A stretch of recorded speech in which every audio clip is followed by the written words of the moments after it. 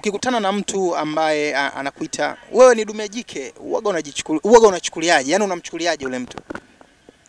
Kusema kweli yule mtu ajisikia vibaya sana, no, sina cha kumfanya kwa sababu inabidi nimwache, kwa sababu hata nikienda na sisi atanipigia kelele tu, mwisho wa siku itakuja kwa zogo afu chamana kitakuwa hakuna. Kwa inabidi niachane naye tu nifanye yangu. Lakini mimi kibinafsi anakuwa ananiumiza, lakini siwezi kumsema pale wala siwezi kugombana naye. Naamini unajua watu weusi sisi.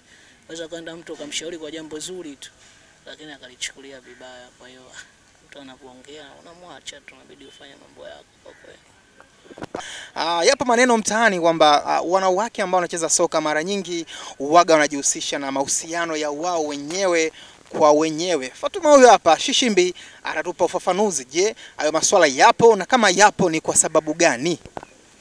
Hayo masuala kwa mimi hapa kama mimi binafsi sijawahi kuyaona, na sidhani kama yapo au yapo, kwa sababu sina uhakika na siwezi kudhibitisha kitu cha watu au kitu cha mtu.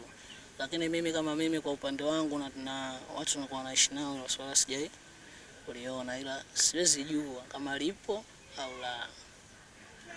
Naam, yeye hajui kama lipo au la, lakini watu wengi wanasema masuala yapo. Lakini kitu kingine, mimi ni mjumbe pia, nafikisha ujumbe kwa Fatuma. Kwa nini wachezaji soka ni watoto wa kike, wengine ni wanawake, lakini wanapenda kujiweka katika mazingira waonekane kama wanaume? Labda pengine Fatuma atatupa sababu. Nini hasa ambacho waga kinapelekea mnakuwa katika mazingira hayo? Kwa mazingira hayo siwezi jua. Kuna wengine kwa sababu wako natural na misuli yao na nini, mazoezi mtu anapofanya anakaa anambadilisha. Alafu kuna mwingine anawezekana akawa misuli hana au la, yeye mwenyewe tu kaamua labda ajibadilishe au hivyo.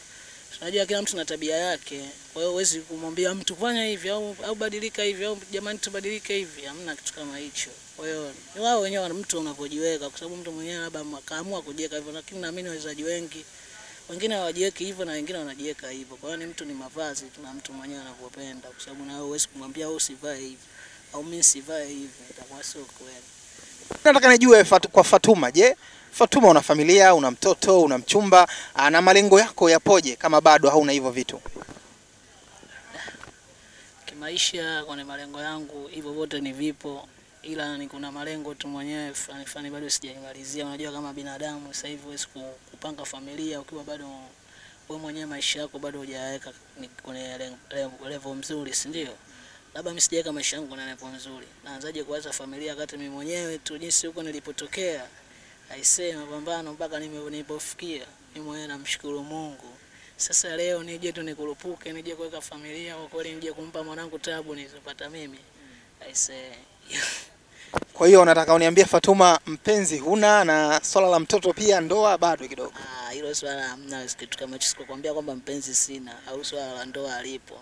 Nimekwambia masuala yote ni hapo, ila ni mikakati ambayo ni bado kwanza hatujaitimiza au sijaitimiza. Kwa sababu mimi kama mimi nishakwambia sitaki mwanangu aje kuishi maisha ya kwangu mimi.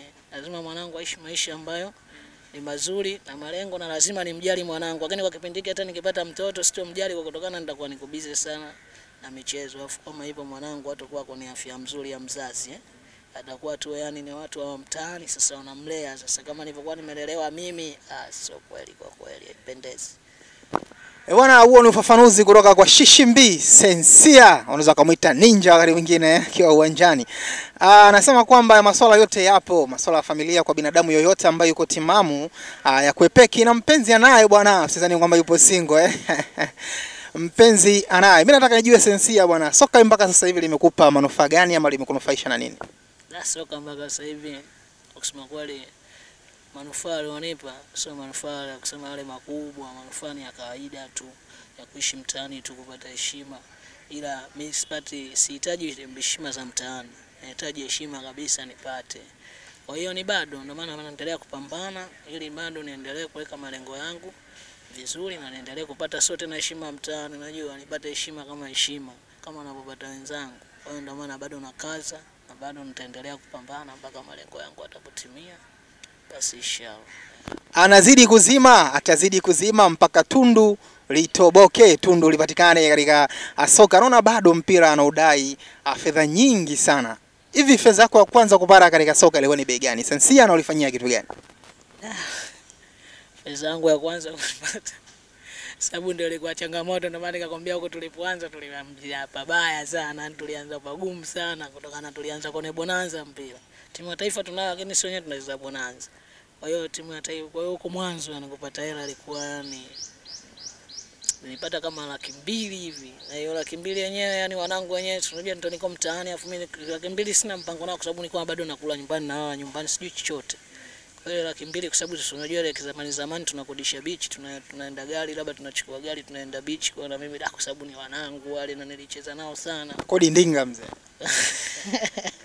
Kodi ndinga hapi hamna tu. Niliwaita tu wanangu wale kwa sababu wao ndio kwa sababu bila wao mimi naamini nisingefika hapa nilipofika. Kwa sababu ndio maana popote yani mimi mwenyewe naendelea kuwaheshimu na naendelea kuwapa salute kwa sababu wao ndio wangenitenga. Mimi naamini nisingefika hapa yani kwa chochote ningekuwa nakipata. Cha kwanza nilikuwa nawajali wanangu. Mbona nikawauliza wanangu vipi wakasema da wewe nunua chochote tu. Unajua maana kipindi kile bwana mavodika yale hapo na mimi nikaona chochote. Mimi nikaona basi ngoja ninunue maboksi. Kwa bwana akawatunuku washikaji vodka basi hapo anafikiri nyimbo ilibadilika hata mwendo pia ulibadilika. Badilika na makelele alikuwa mengi sana nikaona da sasa huko kumbe kinywaji hichi sio kumbe walipigana wanangu ngaona wa kunifai. Mimi inabidi nilimchuma nikaona. Juzi kabla ya mechi na Simba kuna picha yako ilikuwa inasambaa sana mtandaoni watu walikuwa na comment kwa namna moja ama nyingine nafikiri uliiona na comment zote uliziona labda pengine wewe ulipokeaje lile tukio na unaweza kulielezea vipi? Lile tukio kusema kweli siwezi kulizungumzia vibaya kwa sababu ni mpira alafu kwenye mpira unajua ukishatengeneza utani au sio kwenye mpira tu hata kwenye msiba pia unapokuwa na mtani anapokuja msibani mtani anaweza kuongea jambo lolote analojisikia kwa sababu si mtani na mimi ndo nimefiwa na yule si ndo mtani wangu kwa hiyo anaweza kunifanya chochote anachoamua si ndo mtani jamani lakini naamini msiba haulali sehemu moja alafu msiba huwezi kufiwa sisi tu kila siku tukafiwa sisi tu naamini ipo siku naye atafiwa lakini sisi si ndo watani wake na sisi ndo watani basi sikio tunaamini na sisi tutatawala kuna utani vile vile kwa hiyo kwa jambo la utani tusiwezi kuzungumzia chochote kwa kama mtani akaamua andika hivyo la basi fresh chochote na mtani tunaendelea tu yani kwa sababu ndo msiba ushakuwa kwetu mwacheni jamani mtani ajidai. Miongoni mwa watu ambao waliguswa sana na zile comment za mashabiki na baadhi ya watu ambao si waungwana kutokana na namna ambavyo walikuwa na comment kwenye ile picha sensia ni mchambuzi na mwandishi mkongwe Saleh Ali Jembe ambaye naamini pia alizungumza na Fatuma Bushiri. Yeye mwenyewe atathibitisha hapa kama kweli alizungumza naye, ana jambo gani ambalo la kwanza alimwambia mara baada ya kupokea simu yake.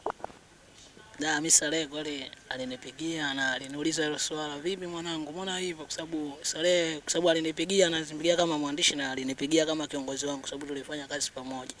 Vipi mwanangu mbona umeandikwa hivyo ngambia hamna kiongozi kwa sababu ni mtu kashaamua kuandika hivyo na swala lililoandikwa mtu hawezi kufuta na kisha kuja mtandaoni na mtu kashatuma mtandaoni kwa hiyo huwezi jua katuma kwa heli au kwa nini kwa sababu hata mimi mwenyewe pia kwa sababu wewe mwenyewe alitegemea Gaucho atatembea afu mwisho wa siku mchezaji wenu ambao mnamtegemea atembee kwa hiyo nakuja ambao wale mmetegemea atafunga anakuja kufunga wengine hata nyiro inaoma kwa sababu si mshajizifu kwamba fulani atafunga atapiga hata ngapi mwisho wa siku yeye mwenyewe anakuja kufunga kitu ambacho sio cha halali yani unajua ni magonjwa ya kipa lakini okay lakini hao tuyaache tunazungumzia hili swala letu.